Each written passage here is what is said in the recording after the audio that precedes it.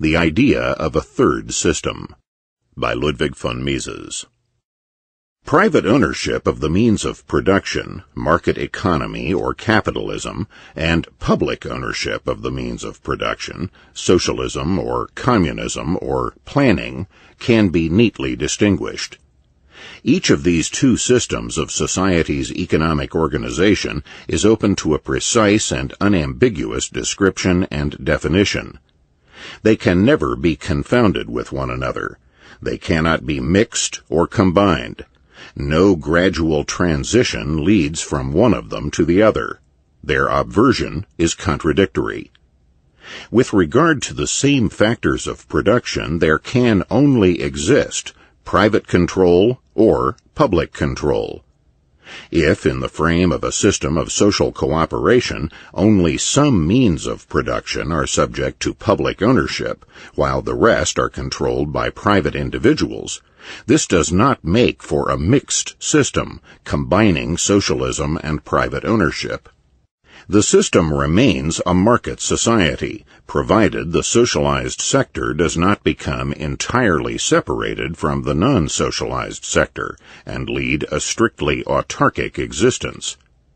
In this latter case, there are two systems independently coexisting side by side, a capitalist and a socialist. Publicly owned enterprises operating within a system in which there are privately owned enterprises and a market, and socialized countries exchanging goods and services with non-socialist countries, are integrated into a system of market economy. They are subject to the law of the market and have the opportunity of resorting to economic calculation. If one considers the idea of placing by the side of these two systems, or between them, a third system of human cooperation under the division of labor, one can always start only from the notion of the market economy, never from that of socialism. The notion of socialism, with its rigid monism and centralism that vests the power to choose and to act in one will exclusively, does not allow of any compromise or concession. This construction is not amenable to any adjustment or alteration. But it is different with the scheme of the market economy. Here, the dualism of the market and the government's power of coercion and compulsion suggests various ideas. Is it really peremptory or expedient, people ask, that the government keep itself out of the market? Should it not be a task of government to interfere and to correct the operation of the market? Is it necessary to put up with the alternative of capitalism or socialism? Are there not perhaps still other realizable systems of social organization which are neither communism nor pure and unhampered market economy? Thus people have contrived a variety of third solutions, of systems which, it is claimed, are as far from socialism as they are from capitalism. Their authors allege that these systems are non-socialist because they aim to preserve private ownership of the means of production, and that they are not capitalistic because they eliminate the deficiencies of the market economy. For a scientific treatment of the problems involved, which by necessity is neutral with regard to all value judgments, and therefore does not condemn any features of capitalism as faulty, detrimental, or unjust, this emotional recommendation of interventionism is of no avail. The task of economics is to analyze and to search for truth. It is not called upon to praise or to disapprove from any standard of preconceived postulates and prejudices. With regard to interventionism, it has only one question to ask and to answer. How does it work? The intervention. There are two patterns for the realization of socialism. The first pattern, we may call it the Lenin or the Russian pattern, is purely bureaucratic. All plants, shops, and farms are formally nationalized, verstaatlicht. They are departments of the government, operated by civil servants. Every unit of the apparatus of production stands in the same relation to the superior central organization as does a post office to the office of the Postmaster General.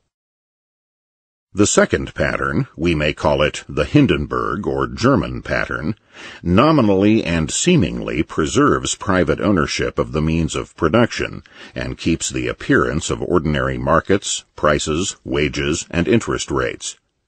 There are, however, no longer entrepreneurs, but only shop managers, Betriebsführer in the terminology of the Nazi legislation.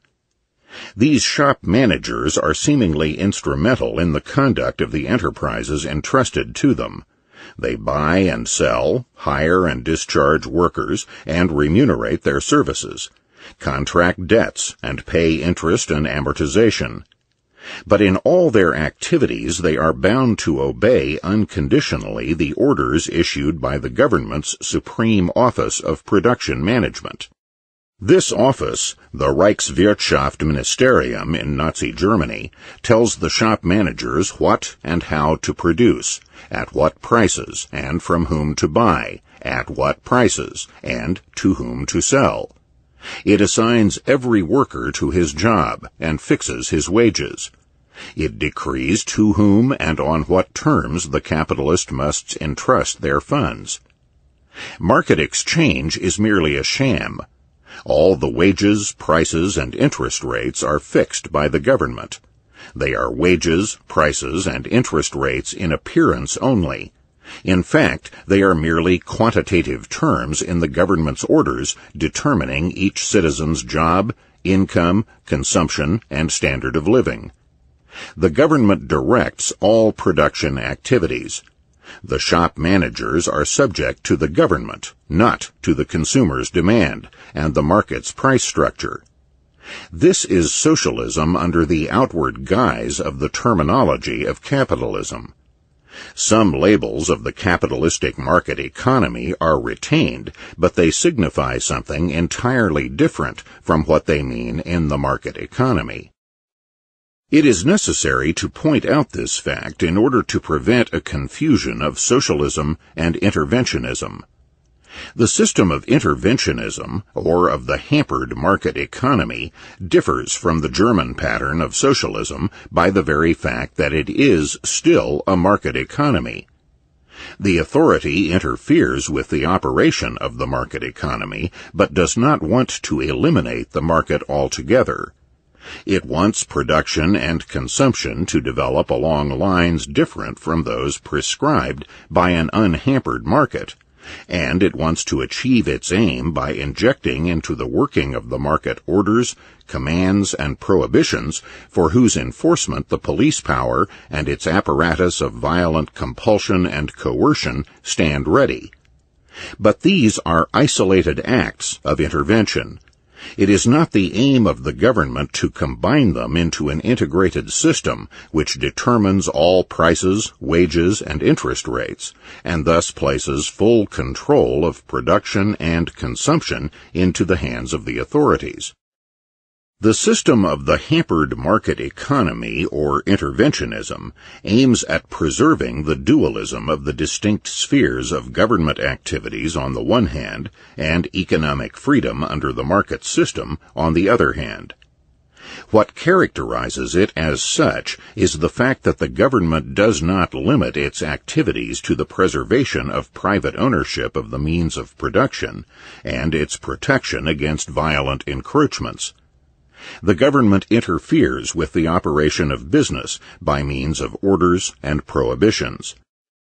The intervention is a decree issued directly or indirectly by the authority in charge of the administrative apparatus of coercion and compulsion, which forces the entrepreneurs and capitalists to employ some of the factors of production in a way different from what they would have resorted to if they were only obeying the dictates of the market.